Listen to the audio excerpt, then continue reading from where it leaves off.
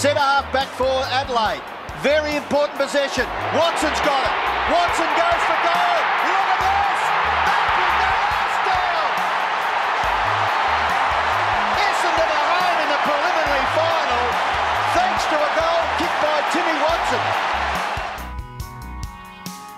Hi everyone, and welcome to the very first podcast here at Essendon Footy Club called Always Striving, history of Essendon Footy Club, with me, Gregor McCaskey, the manager of Heritage here, and my co-pilot Dan Eddy, football historian and author. G'day Dan. G'day Gregor. Exciting season ahead for us and for the team, hopefully. Very much so. Today we're going to delve into the very first week of the season, which is Essendon v Adelaide round 1, and we're going to have a look back at some of the more memorable games between Essendon and Adelaide, some of the stats, some of the players, and some of the controversies. I reckon it's going to be quite a ride, Danny boy.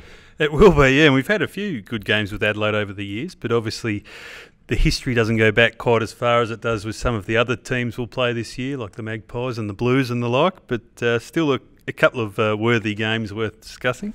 Quite right. Well, we've played, just for the statistician types out there interested, we've played 37 times against Adelaide since 1991, and the win-loss record is very, very even. They're one ahead. They've won 19. We've won 18, so a win this week in round 1 will make it all square. We won the one that mattered, though, didn't we? We'll talk about that soon, but we won the real important one back in '93. Yeah, you're getting ahead of yourself, Danny. I can see how excited he is. Yes, we'll be there. We'll be there in a minute. They've called it the comeback story. It's only the first chapter, but what a beautiful chapter it is for the Bombers. They win by 25 points. Memorable round ones. Round 1, I can think of 2 or 3. The very first game that we played, round 1, v Carlton in, when was it, Dan? Round 1, v Carlton back in 1873 on the 8th of June. We were just a junior team at the time, I guess, just making our way, and we played a second 20 of Carlton's side. Mm-hmm. John McCracken, the famous McCracken family, he kicked the first and only goal of the game, and we got a win first up. Like a soccer score, 1-0. Yeah, another great kick-off start for Essendon. Another first game, round 1, was Essendon v Geelong, very first game in the VFL. And of course, many people will know that Essendon was one of the inaugural VFL teams that formed in 1896. The very first game we played in 1897 was at Corio Oval against Geelong on the 8th of May, 1897. Again, Essendon won by 23 points. And what's interesting about that game, Dan, is that one of the Geelong players, Teddy Rankin, is a relative of one of Essendon's greats, Gary O'Donnell. Wow. And 100 years later, for the centenary, Gary O'Donnell played in the centenary reenactment of that game. Was he captain that day? I think he might have been. I think he might have been.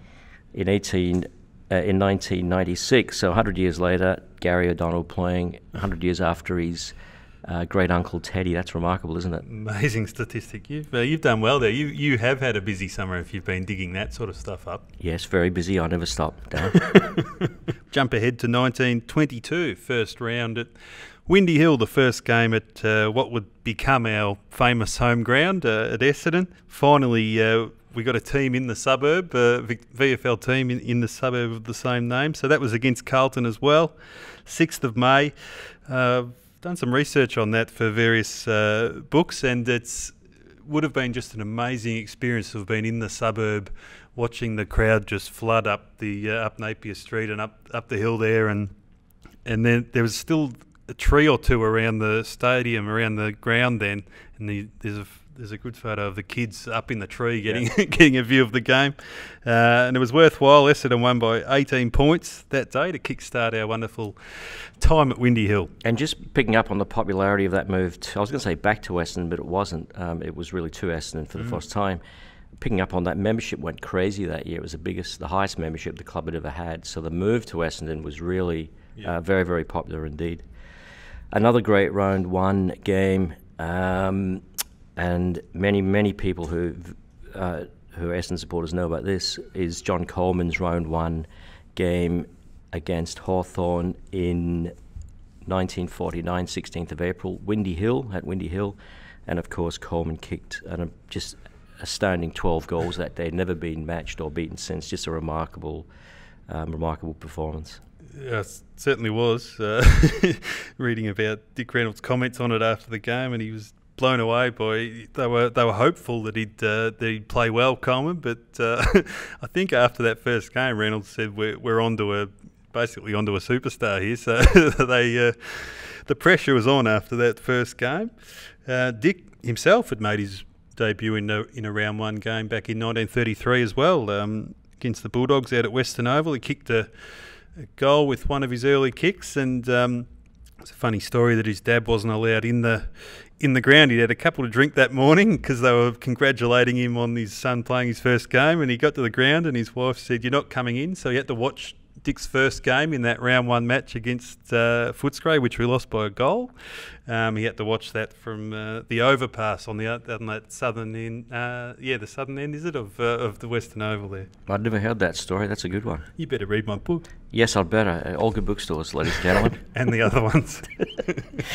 There isn't one more, actually, just before we move on. One more round one game. After we won the flag in 1942, we unveiled the flag the next year at Windy Hill again against South Melbourne, who were a bit annoyed with their loss against us in the 42 preliminary final, and some things that our great centre forward Ted Lahane might have done on the field in that game to get us over the line. So the appropriately named Jack Basher Williams from South Melbourne thought he'd exact some revenge against the Bombers in round one, so he certainly did that. I think he may have copped 8 weeks for the various round arms that he might have given to Lahane and our legend Dick Reynolds and the like. And Dick's brother was watching from over the fence, and according to Dick's sister, he had to be restrained from jumping the fence and going and backing up his brother. So that was a fiery opening to that game, and I believe we may have won that game as well. He wasn't having a drink with Dick's dad, was he? We might need a drink after this. There's been plenty of guys that have played for more than one club, and plenty of Essendon players, Dan, have played for us and someone else. It hasn't been too many players that have played for both us and Adelaide, Dan, because we haven't had the same kind of history with Adelaide that we've had with some of the longer clubs, or more established clubs, of course. But 4 that we've played for both clubs are Greg Anderson, played for us from 88 to 92, and Adelaide from 93 to 96. Had the great mullet, Greg Anderson. I think he was on the wing for us maybe in the 1990 grand final, Gregor, and then he crossed to Adelaide when did you say, at the end of 92, and he was in Adelaide's side when we beat them in the preliminary final, so he didn't have much luck. Didn't have the best time of it.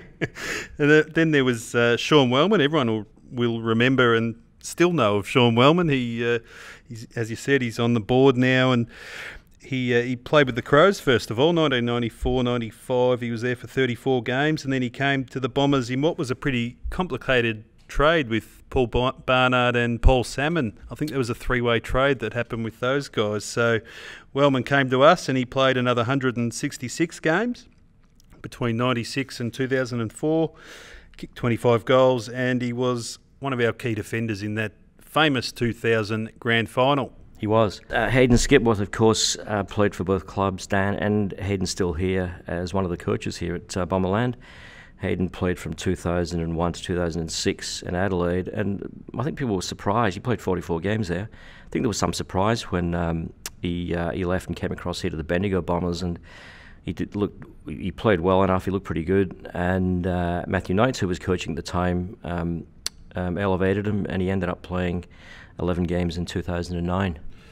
Yeah, and probably his biggest contribution for us is off the field. He's been very, very great with the development of some of our younger players, and continues to do so. So it's we were lucky to pick him up. Sure has. And then the other one was Sean McKernan.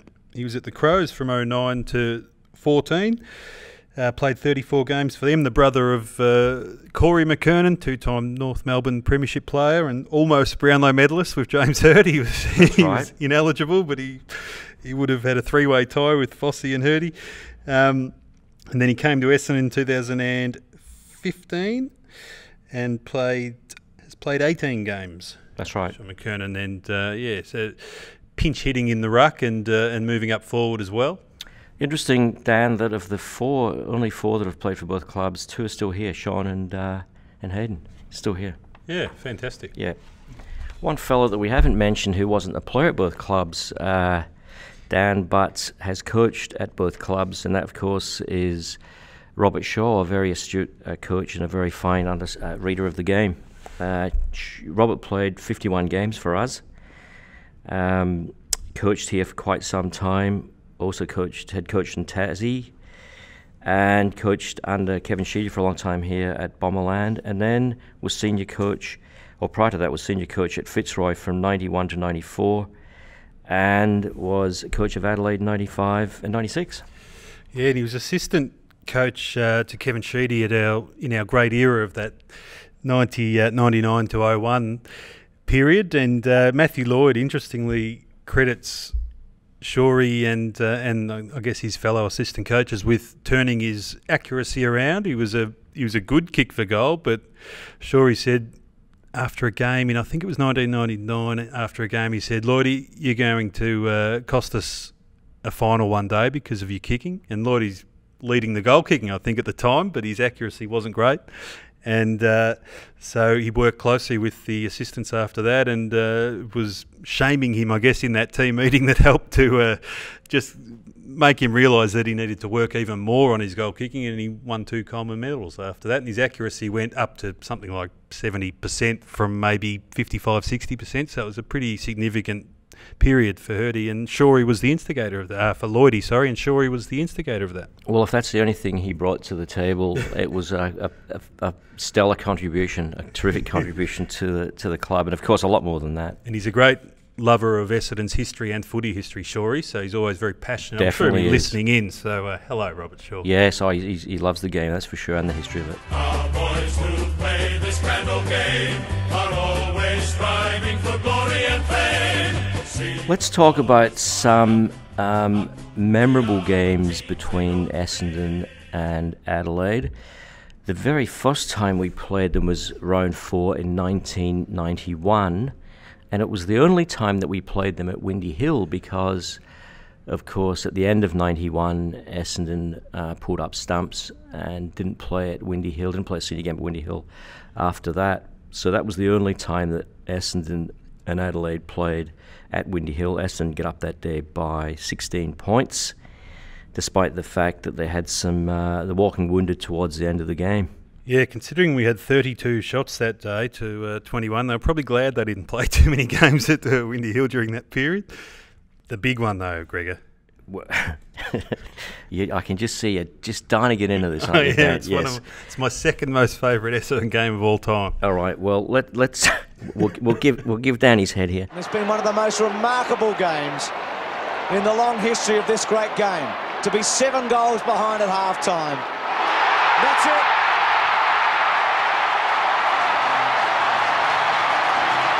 We're going to talk for a minute about the great 1993 preliminary final against Essendon and Adelaide on the 18th of September, where Essendon got up. Really didn't look like they were going to do it at all. There were 7 goals down at half-time, and there's all sorts of twists and turns in this story. It's a remarkable story, plus a funny one at the end that we throw in.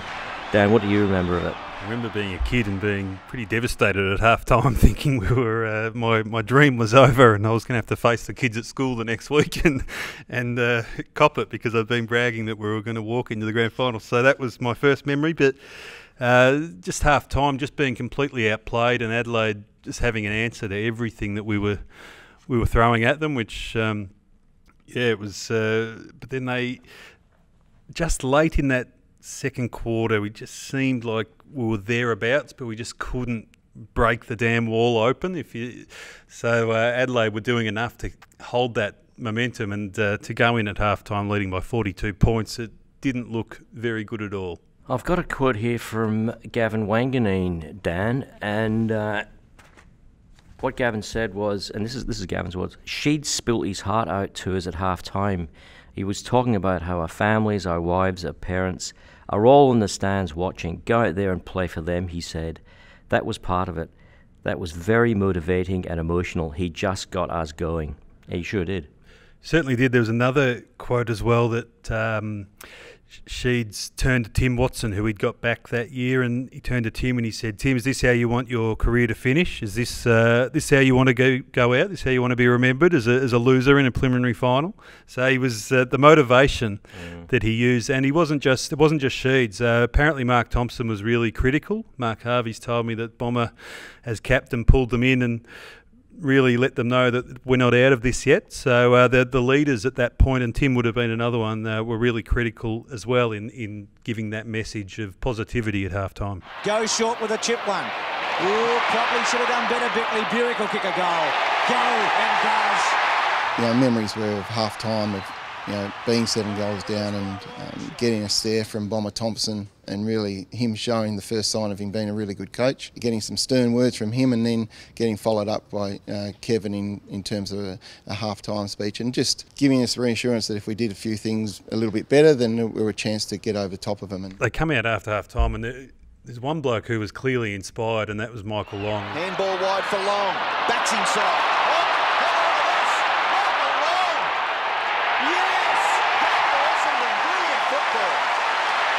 Couple of really early bursts out of the centre that he does early in that third quarter, which you just thought, hang on, he's about to break free here and something's about to happen. And he set up 2 or 3 goals instantly. I think he might have kicked the first, then he passed one to Salmon. So there was a couple of really big plays, and that just helped to turn the momentum. And we had a sharpshooter called Darren Buick who was just finding target. He ends up with 6 goals. Finished with 6 today, that's right. Gary O'Donnell played a great game as well, and he kicks. We just got on a roll, and there was, I think it was in that quarter when Andrew Jarman for Adelaide missed a sitter from 10 metres out in front of the goal square, and that's when I think it was a real moment when Adelaide, not a drop your head moment, but a real deflating moment, and by then we'd built the momentum. Buick going for his third drop punt. He's got it. They're coming home here, the Bombers. Early in the last quarter, we hit the front, and they say that the goal that put us in front, which I think was an end-to-end goal, and it was all the young players all got their hand on it from memory, and McCurry kicked the goal, and every player who played in that game who I've spoken with said that it's still the loudest roar they've ever heard. It still sends the chills up on the back of your neck. Taken by Cowthorpe. McCurry will go. Goes for it. Sits back. Gets it through. Those young blokes are getting into it now, aren't they? You better jump on YouTube and check out that game after you've listened to us, because you'll be up jumping around as well. It's a really key moment. And and then what happens with that last ceiling goal? Do you remember that one? Tim Watson, right towards the end? Could be, yeah. Yeah, Timmy bobs up, decided he didn't want to go out a loser in a preliminary final, so he had a crack on his left foot, which didn't go too well, and that fell short. Yeah, that's right. But the great man that he is, exhausted no doubt, but he played on, followed up, grabbed the ball at about 50 metres out and just threw it on the boot, and it just sailed through. And I don't think there'll be an Essendon supporter that will ever forget that moment when he put us that extra few points ahead, and we won. We were into the grand final. Very important possession. Watson's got it. Watson goes for goal. Look at this. Back with the last down. Essendon are home in the preliminary final thanks to a goal kicked by Timmy Watson. Now look, if there's any kiddies listening, just turn away at this present time, because I'm going to use a word that you don't want to normally use around the house. Oh, look out. But there was an article written some years ago relating to this very game, and there's a strange story as to what might have been the deciding factor in the game turning towards Essendon's way. And I guess, for want of a better term, and I hope youngsters take this, turn away at this point. For want of a better term, it was the fart that cost the flag. What was that? A fart? The fart that cost the flag. And wasn't it Greg Anderson who was involved in it? It may well have been, Dan. Fancy that, eh? An Essendon Adelaide man. This is Mark Bickley's quote as to what happened, and he said, "This has become footy folklore, and I play it up a little bit," Mark says. Greg Anderson was working for a company, I won't mention them, at the time, and he had us all on these powders and mixtures which did play havoc with everyone's gas. I think people know what we mean by that. Just before we went out after half-time, Cornsey pulled us into a tight pack and someone let one go. I don't think it was me, to be quite honest. I don't know why Mark Bickley would have said that, because I think you'd know if it was you. I don't think it was me, to be quite honest, Mark Bickley said, but I haven't denied it because I can't remember. That sounds like someone ducking for cover. Anyway, someone let off gas while he was trying to be serious, presumably Corns trying to be serious, and deliver this great speech, and everyone was holding their nose. When you get into that tight huddle, it's not a great place to drop one. It's worse than an elevator. I imagine it would be. Now, if that's what cost them the grand final, well, too bad. We thank Greg Anderson if that's the case, don't we? Yes, and the company that he was working for. Yes. Thanks, Greg, and thanks for that rundown, Mark. It's been one of the most remarkable games in the long history of this great game. To be 7 goals behind at half-time. That's it. Final recap of the preliminary final result. Dan Essendon 17-9-111 defeated Adelaide 14-16-100. 76,380 were at that game. It's the biggest crowd to attend an Adelaide and Essendon game by almost 26,000 people. The next biggest was marginally over 50,380. Buick kicked 6, as you mentioned. Salmon 4, and the great Tony Modra kicked 6 that day. He was having a good time of it. And coincidentally, it was the last game that Derek Kickett played for Essendon, because of course he didn't play in the grand final. It was dropped controversially before that game, and that was the end of his time at Essendon. Greatest winning margin over Adelaide, Dan, was only a couple of years later in 1995 at the MCG. We kicked 142. That was 21-16, 142. Adelaide 8-12-60. It was, interestingly, Matthew Lloyd's Essendon debut, and he joined that rarefied company where kicking a goal with his first kick of league football in that game. And Paul Salmon that day finished with 8 goals. Now, he didn't play a lot of games that year, Lloydie. He was back the following year, and against Adelaide again in 96, he'd played, I think, 3 or 4 games, recalled late in the year, and had a tremendous game. He was still 18, 30 possessions, 13 marks, and kicked 7 goals. And he said, I remember my first breakout game was it was a game against the Adelaide Crows. I'd come off a broken thumb, so I was year 2. I was having an okay first quarter, and James Hurd actually patted me on the shoulder and said, it's your time. And it was only game 10, but he said, if you need to sit on my head, because I reckon you're holding back. And it was probably the greatest thing I needed, because I was idolising too many blokes I was playing with, and I actually kicked 7 goals in my 10th game, and it was then that got my first best on ground, and I believe that I belonged at AFL level. Thanks, Hurdy, for just giving him the pat on the back. Yeah, definitely. Went on to become one of our greatest ever full forwards. Sure did.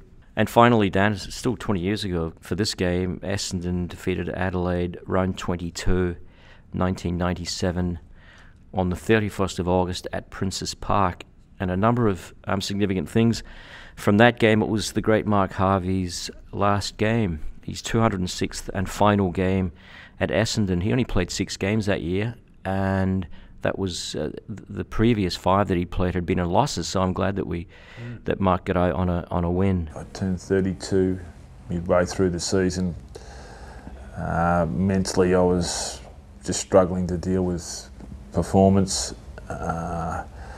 Therefore, I was inconsistent, and it was really challenging me personally as to whether I was going to play on or retire. I walked in the Sheets' office and I made a decision that I wanted to retire. I said, I want to play you in round 22. I said, what for? I said, I'm big enough, I can make my own decisions now. I've had enough. I want you to play in round 22 because it's my 400th coaching game. I want to make a big thing of what's been a disappointing year. You've been staunch, you could have gone to other clubs, played in 3 winning premierships, your loyalty and your trust and all those sort of things. that's the way I want to send your way. So he was always big on sentiment, wasn't he? Very much so. A keen feel for that kind of stuff. Very, very good. Just coincidentally, this is an interesting one. It was the day that they put up on the big screen, rather a ground announcement, I think, that Diana Spencer, the Princess of Wales, had been injured seriously in a car crash on the same day. So it was quite it was a sad day for that, of course, but a historic day for Essendon. Plenty happening, that's plenty. Ladies and gentlemen, let's hear it for Mark Harvey on his last game, accompanied by Renee, Chelsea, Shannon, Jessica Stevie and Tim Harvey. Let's hear it for the great Mark Harvey. 205 games, 16 finals, 6 State of Origin, twice All-Australian, 1992 Western third, leading goal to the 1985, Premiership player, 84, 85, 93. The one and only, the kid from Taylor, Mark Harvey. I'm sure, and Hubs is back here working now as an assistant coach, and Sheeds is still around, and they can't get rid of each other. But I'm sure the bond between those two has been very special all the way through. Premierships, some tough losses as well, and they've been there together. So that was a pretty appropriate way for Hubs to finish. Just a phenomenal way to finish a career, and it was a great tribute to the coach and how he sent away his players and what it means to you, because I have had that many people come up to me, more so Essendon people, but they've come up to me and said that they were there or they remember that last game for many reasons. So if you want to send off, that was it. So the siren might sound before the bounce of the ball. And look at the Bomber fans. They rise as one. They run to Mark Harvey as well. Mark Harvey in his last game. Well, just about wraps it up for today. Dan, I obviously can't do justice to 25, nearly 30 years of football between two very fine clubs. But I think we've touched on some interesting people, some interesting games, a bit of controversy here and there, and we'll be back soon with another one. Yeah, and fingers crossed that we can have a win this weekend and tie up the ledger at 19 wins apiece. I'm sure we can. Thanks for listening, everyone. Toodaloo.